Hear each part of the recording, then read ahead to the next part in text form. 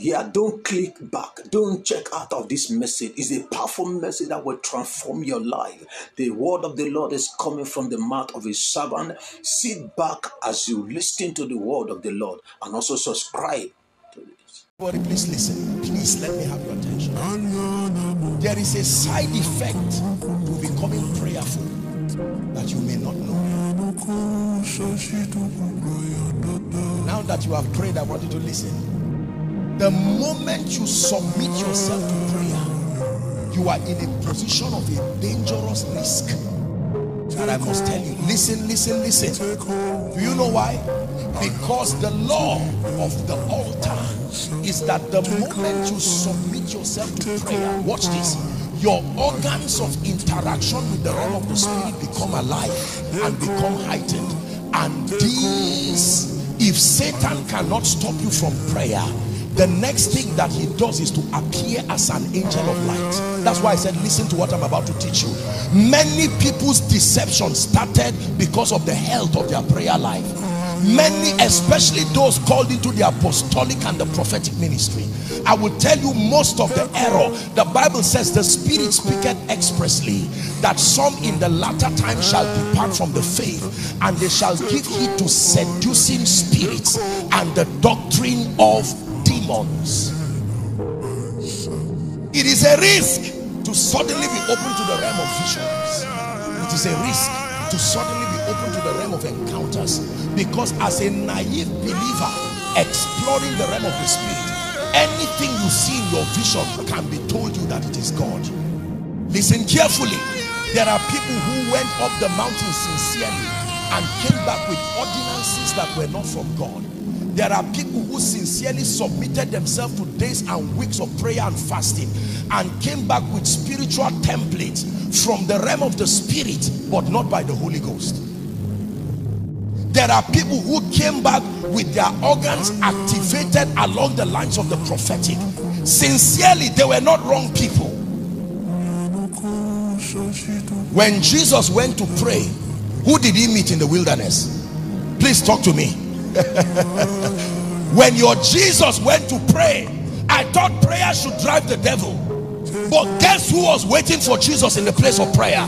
After praying for 40 days with fasting, I thought you would see Satan shaking and running away. Satan was patiently waiting. That means when you give yourself to prayer, it's not only angels you are attracting, the realm of the spirit, because it's the prayers of the saints are like an incense that rise, and there is a signal in the realm of the spirit. There is somebody who is assuming that formation of the glory, and Satan will take advantage of your sincerity.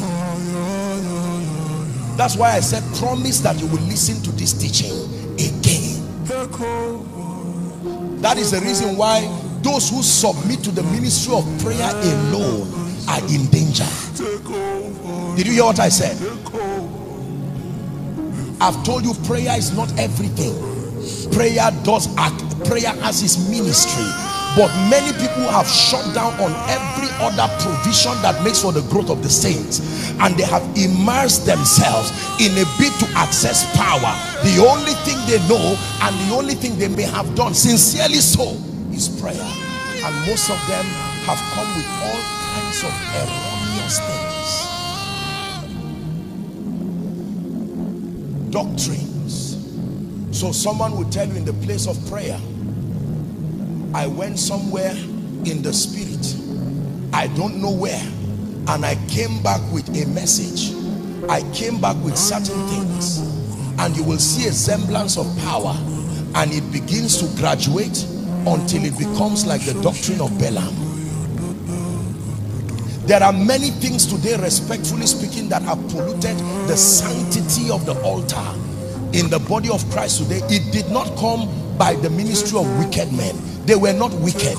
They were sincere people who did not understand the full scope of the training, and they chose one aspect of the training and left the rest, and the devil cashed in on their sincerity and revealed things to them that have become a destruction to themselves. I know people who prayed and prayed until they had mental problems. Have you seen people like that? And even while they are mad, they are praying in tongues. It looks like a mockery to God. Eventually they will take them to the hospital and sedate them. No, genuine prayer does not lead to that. But I told you there is a risk, because it exposes you and you encounter all kinds of spirits, and every spirit is speaking. So you will hear a spirit from the realm of the spirit loud and clear, and you say, go and stand by the road. And because your heart is already inclined to obey, you will say, yes Lord, and go and stand. But you find out that the more you obey that spirit, that formation of Christ has stopped. You are becoming like something else that is not Christ. This is where the next training comes. Right, please. The ministry of the word. The second key that helps the believer to become a person of stature is the ministry of the word. Is God helping us? I know the lion, I know the lamb, I know the lion, I know the lamb. I believe in the lion, I believe in the lamb, I believe in the lion,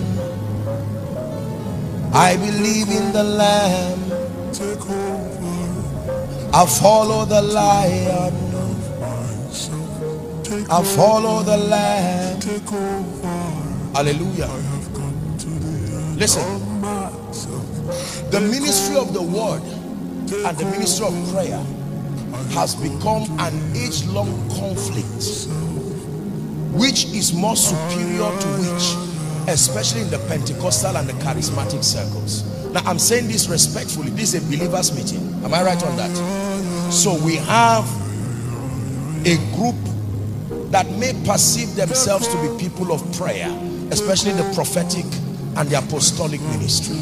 Then we have those who perceive themselves to be people of the word. And sometimes the dichotomy is so wide that it almost looks as if there is enmity. But the Bible never created that dichotomy. Are we together?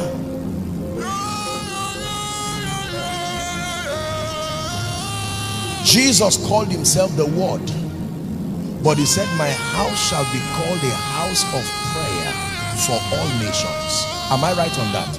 Now I want to show you the roles that they play. Please look up. Jesus went as the Word of God went in Matthew chapter 4.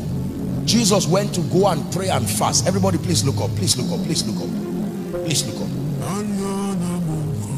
Jesus is done praying. Everybody say prayer. One more time, say prayer. Jesus is done praying, and the next thing he sees is that Satan appears to him. Am I right on that? Whether it's from the realm of his thoughts or it was a physical manifestation, the most important thing is that there was an interaction with this spirit entity, Satan. Are we together? And watch this. The first thing Satan told him is, don't forget that prayer produces power. Now in the place of prayer you have power. Turn this stone to bread.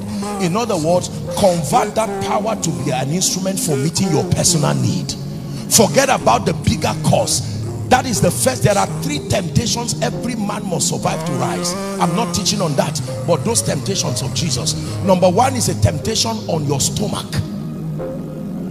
Manipulating the word of God and ministry to be used as an instrument of your stomach. Number 2 is spiritual laxity. He took him up a holy mountain and said, fall down. Spiritual carelessness. For he shall put his angels charge over you. The 3rd temptation is a temptation of influence. He took him into an exceeding great mountain and showed him the kingdoms of this world and their glories therefore. And he said, bow to me and I will give this to you. But this is not what we are discussing now. Watch this. Satan comes to Jesus and said, turn this stone to bread. Look at Jesus' reply. It is. He never said, I have prayed. It is. Help me. It is. Why didn't he say, Satan, are you not respecting my prayer and fasting? Do you not know the energy that has been generated there? He said, it is written. Do you know if Jesus said, okay, Satan, that's a nice suggestion, and turn that stone to bread, his entire prayer life, the spiritual investment he has made will be nothing, simply because he did not know what was written. Then let me show you now the value of prayer added to the word. Satan said, oh, I see that you respect the word too, so let's speak scripture now. Next temptation, Satan also said, it is written, he shall put his angels charge over you, they shall bear thee up on their wings. Satan is quoting scripture now, lest you dash your feet against a stone. Now Satan is saying it is written, you are saying it is written. That is where the power of prayer comes in, that gives you the discernment. Because if you have scripture alone and no discernment that has been generated, Satan will come like the damsel in Acts chapter 16 and also join you in prophesying, and you say they are saying scripture. Is someone learning now? Satan said it is written, I know it too. And Jesus said, no, by discernment I know that even though what is coming out of your mouth is scripture, but you are not of God. There are many people today who have the word, but they just have history and literature in their minds, because the power that backs up the word that should be generated in the place of prayer is not there. And so most people just become, respectfully speaking, historians, and they just make, the Bible says, ye search the scripture, for in them you think you will find life and you will not come to me. That the scriptures themselves testify of me.